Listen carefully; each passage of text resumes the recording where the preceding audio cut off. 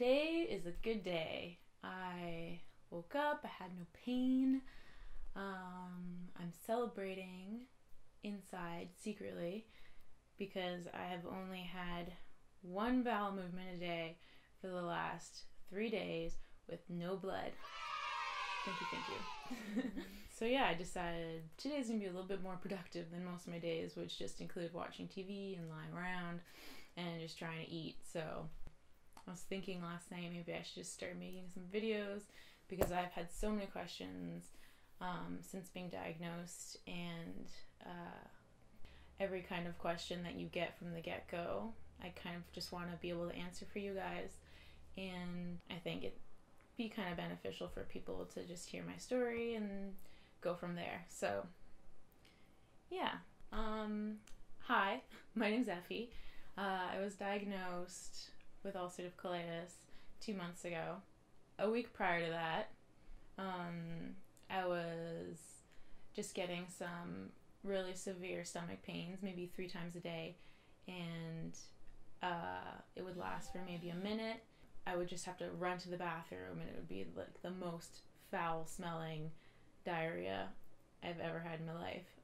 Until the end of the week, where it was happening like maybe every hour, and so unbearable. I went to the emergency room and they were telling me that it's some kind of infection I picked up when I went to BC a month ago. My boyfriend and I were hiking and we found this like stream of water that would be like the freshest water because it's like being filtered from the mountains, and he started drinking it and I was just like, I don't trust this, so I like pretended to drink it a little bit. So I was not convinced that was it, but the doctors were there, and so they just sent me home with like a stool sample thingy to do, and I started losing blood after that. So I went to my family doctor and she was like a lot more concerned than all the people at the hospital, and she booked a colonoscopy for me that day, and they told me about this prep that I had to do. So you have to drink this laxative and like just to clear out your system, and we were just like, there's no way I can do this at home. Like, I'm probably going to die if I do this at home. I can hardly like stand up now and like take care of myself. So they suggested to do it at the emergency and the hospital again. So I went back to emergency, and they hooked me up to an IV, and I had some saline going, so I was kind of hydrated and stuff. You can see in this video at the end here, this is the bottle of the laxative that I had to drink. And those are my the saline bags that were hooked up to me just for hydration.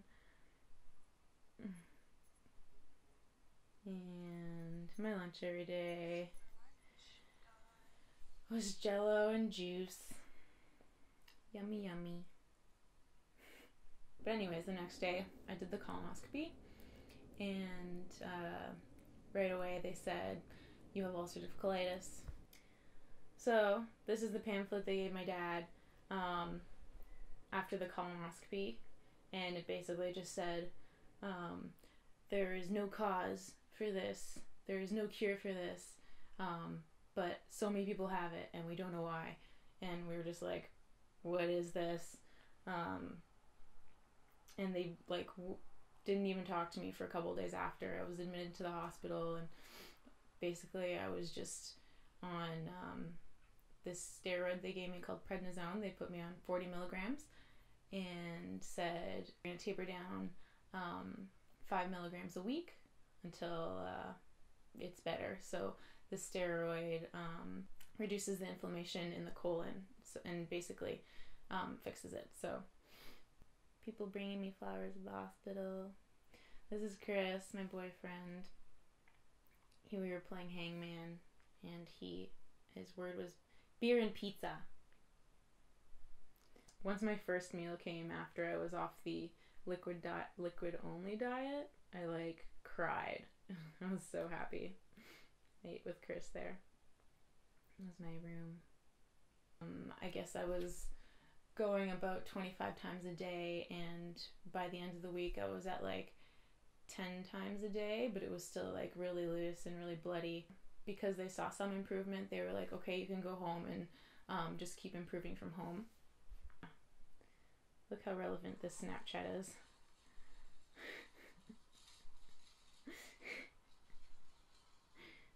Yep.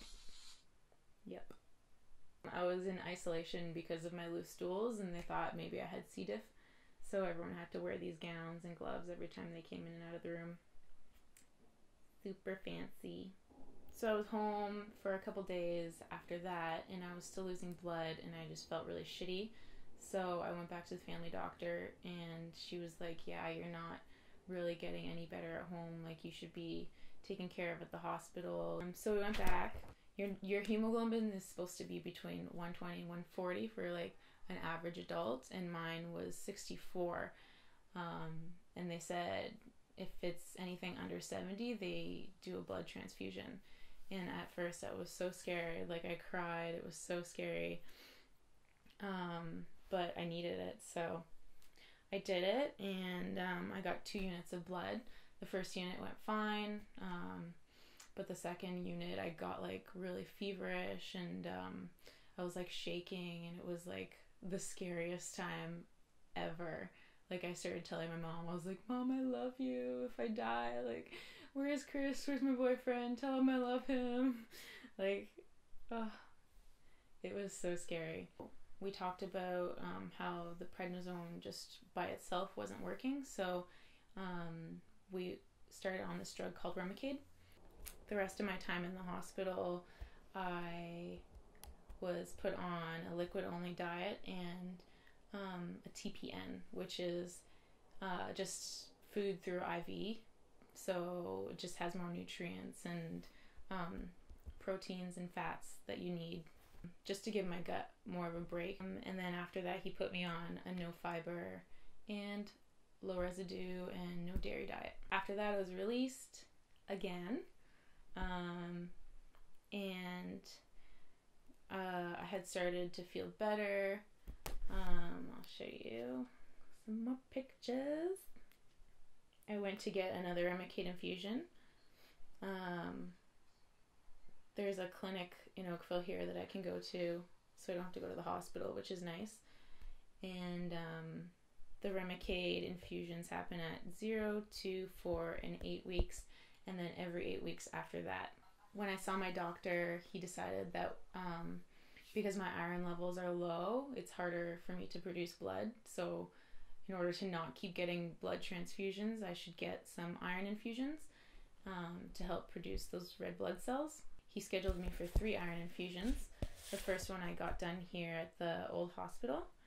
And then the next day, you feel so good because like you get some more energy. You have a little more hope the next day, I guess.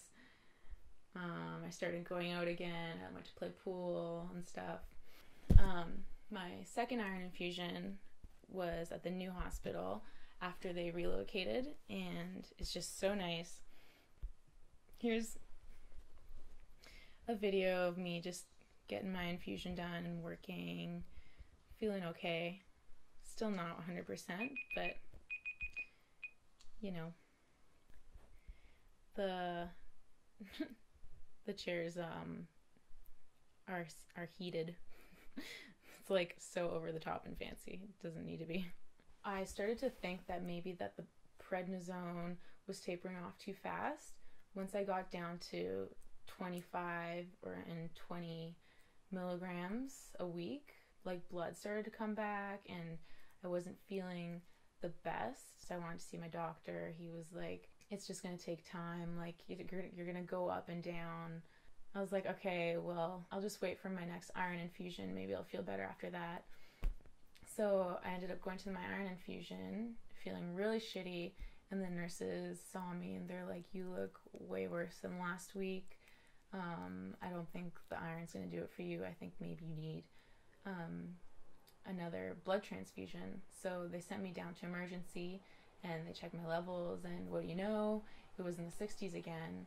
And so they gave me another unit of blood and my iron, and then they just let me go. And I was like, okay, well, whatever.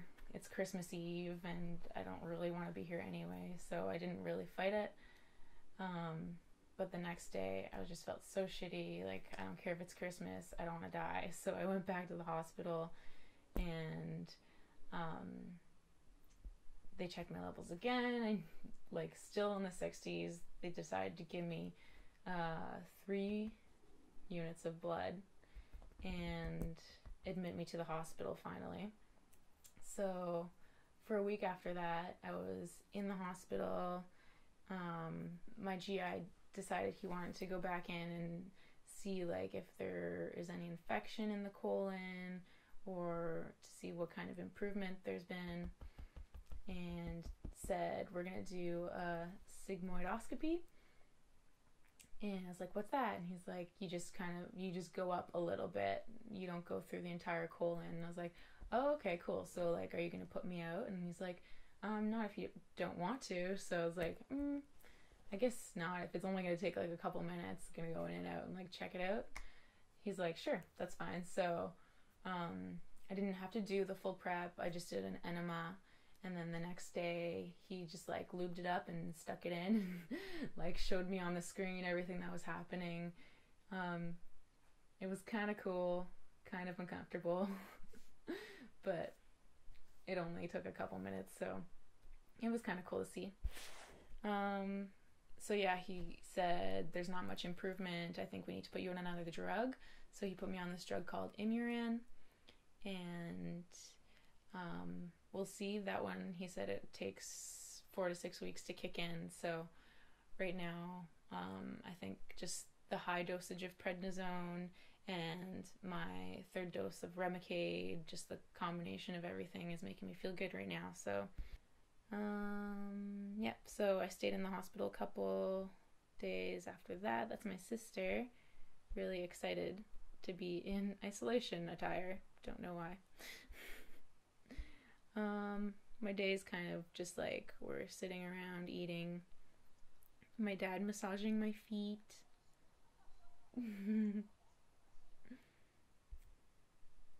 And this is me leaving the hospital, milking it. So yeah, that's it for now. I guess that was kind of all over the place. I kind of winged it, but I swear my next videos will be a little more concise and to the point and prepared. So subscribe and look out for my next videos. I hope you enjoyed it, and thank you for watching.